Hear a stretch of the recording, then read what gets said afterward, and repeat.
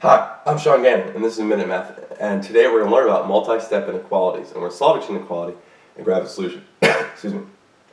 So the negative 138 is greater than or equal to a negative 6 times 6b minus 7. Okay? Well, my first step is I want to divide by negative 6 to both sides. There's multiplication going on right there. I'm going to divide by negative 6 to both sides. What that's going to do is leave me with a 6b minus 7 on the right, and then negative 138 divided by negative 6. 138 divided by 6 is 23. Now it's a positive 23 because a negative divided by a negative is a positive. And then I need to flip my inequality from a greater than or equal to sign to a less than or equal to sign, because we divided by a negative over that inequality. So now let's just go add a 7 to both sides. 23 plus 7 is 30, is less than or equal to 6b. Divide by 6 to both sides.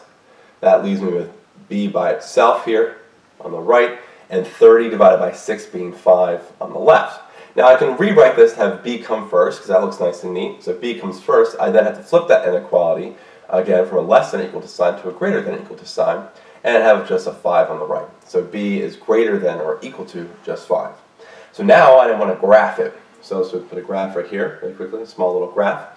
Let's go by 5. So we have 0, 5, 10, 15, and negative 5 right here. Okay? Well, if b can equal 5, we're going to have a closed circle at 5. And then if b is greater than also 5, we're going to put an arrow to the right. And there we have it, where this graph shows that b is greater than or equal to 5. Equal to 5, closed circle, greater than with the arrow going to the right. That's it. That's our final answer. b is greater than or equal to 5. So let's recap. We have negative 138 is greater than or equal to negative 6 times 6b minus 7. I divided by negative 6 to both sides, giving me negative 138 divided by negative 6 to be a positive 23. Negative divided by negative is positive. And then since I divided by a negative over the inequality needs a flip to be a less than or equal to sign. And then from here, I was given what's left is 6b minus 7. I added a 7 to both sides, giving me 6b on the right and a 30 on the left. I then divided by 6 to both sides, giving me b by itself. So I had 5 is less than or equal to b.